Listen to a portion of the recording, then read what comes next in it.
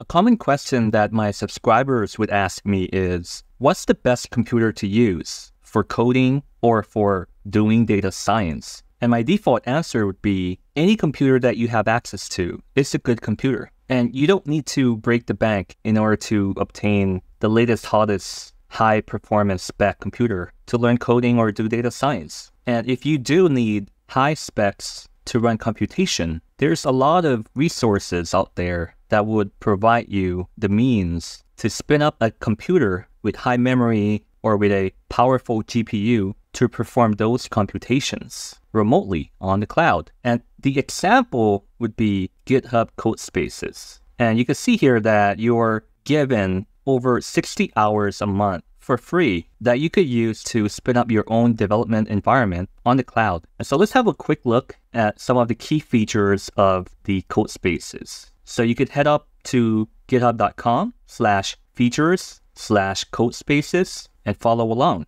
So you can see here that the Codespaces or any cloud coding environment provides would be a code editor and also a web browser, so that as you code, you can see the preview of what you're creating, especially when you're creating websites or creating web applications, such as a Streamlit app. So Codespaces gives you the option to select from a wide range of code editor, as you can see here, and the default would be the VS Code. And you could spin up a powerful computer that ranges in performance from a 2-core to 32 cores. And you can see that the RAM will be increased as the core increased. And spinning up the server or the remote or cloud computer would take you less than 10 seconds. And if you like, you could customize the development environment by creating a configuration file. So I'll show you that in just a moment. And you could customize the fonts, whether you like to have the dark mode or light mode. And as you code, you can see the preview of your applications. Right, and so here are some of the features that you could expect to have when you're using Codespaces, and some of the testimonials. And this is the cost. So if you're using 2 cores, you're getting 60 hours free a month. And if you're exceeding that, you'll pay 18 cents per additional hour. You could also get 30 free hours if you're using a higher spec. From 2 to 4, the number of free hours that you get will reduce by half. And if you're increasing it to 8 cores, then it'll be reduced to 15 hours for free. And so this is the price if you're exceeding that.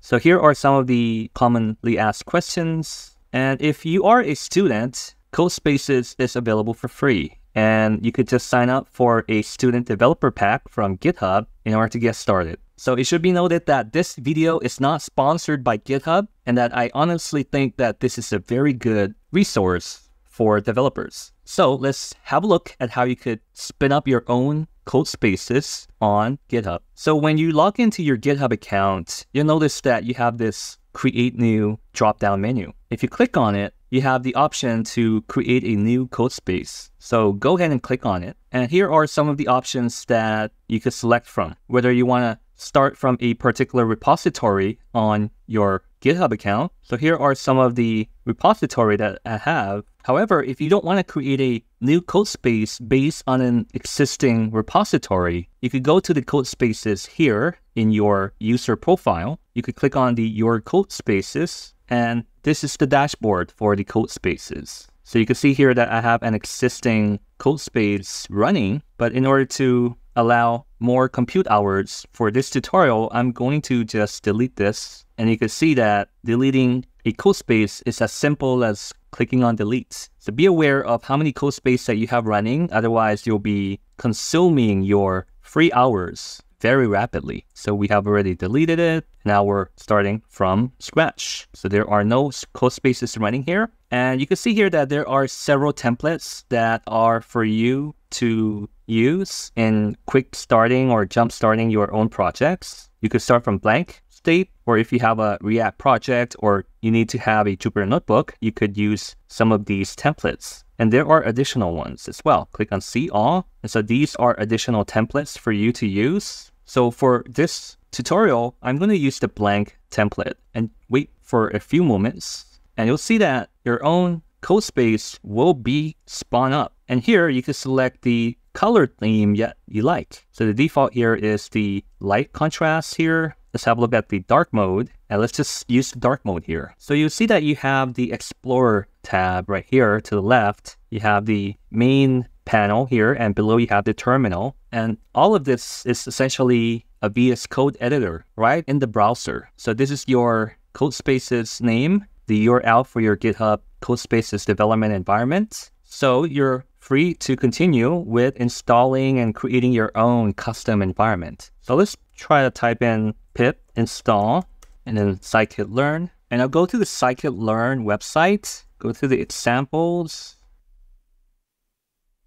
Let's use this as an example. So let's see, what libraries are we using? We also need to have matplotlib and also NumPy. So I'll head back to the codespace and I'll install NumPy and matplotlib at the same time using pip install, and we're ready. So let's create a new file. I'm going to call it model.py and take the code here, copy it, paste the code, save it. I'll hit on Command S or Control S if you're on a Windows, Command S for a Mac, and we're ready to run it. Let's list the files that we have, and we have the model.py here. That's also shown in the Explorer. Okay, so I think it's expecting to run. If we want to show it, we need to run it interactively in here. So instead of using POT show, I'm going to make it pot.savefig, and then I'll give it a name for the file. I'll call it plot.png. I give it a resolution of, let's say, 300. I'll save it, and let's run it again. All right, and we got the exported plot figure file as a PNG. Double click on it, and we have it here. This is our plot. And so all of this was performed on the cloud inside your GitHub Codespaces. And aside from running your machine learning models in here, you could use it to develop your Streamlit web application. Let me show you. You could clear the commands in the command line, typing in clear. I'll close the image. I'll close the model 5 here. Let's install Streamlit. Pip install Streamlit, enter. And you'll notice that the internet speed on the cloud server is super fast. And so even if you don't have a fast internet connection locally, the internet connection on your cloud computer here is ultra fast. And you see that in only a few seconds, you already have installed Streamlit. And now let's create a app file. Let's call it streamlit_app.py. And I'll import Streamlit as st.title, and then I'll add an emoji, and I'll say hello world.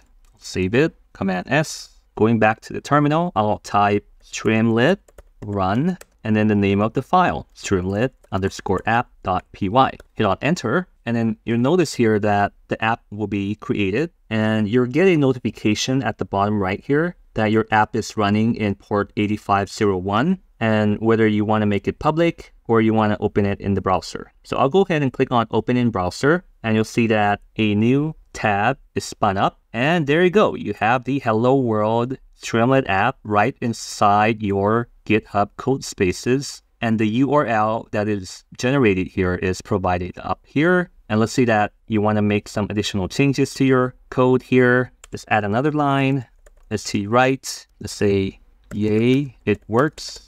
Save it, go back here. You notice that it asks whether you want to rerun it. Go ahead and click always rerun, and it's updated. So you could open the browser here, both of them side by side, in order to code and preview your Streamlit app. Let's go back. And in order to exit the Streamlit app, you would do it as if it was a typical computer. And normally I would hit on Control-C, and then it'll stop the app, and then the app here would not work. And you see that it's staying connecting. And if you refresh it, it should not work, right? And it's not working because it's reloading. So the connection has been detached because you have it already exited. And so I'll go ahead and type exit. I'll just close this, go back to the dashboard for the Codespaces. And this is the Codespace that we have spun up. You'll see that we've consumed about 1 GB of RAM. We're given 32 gigs of storage. And the maximum RAM that we have is 4 GB. And we have been given 2 cores. And let's say that if you are finished coding and you want to push this to your repository, you could also do that. You could click on here, publish to a new repository, or you could do other stuff like changing the machine type to a more powerful one. But in order to save compute hours, click on stop code space. Otherwise, it will still be active and you'll be consuming the hours. And now the code space has been stopped, and then you could resume it at a later point in time. Let's show how we could publish this to a new repository. So go ahead and click on it, publish to a new repository, and let's make it public.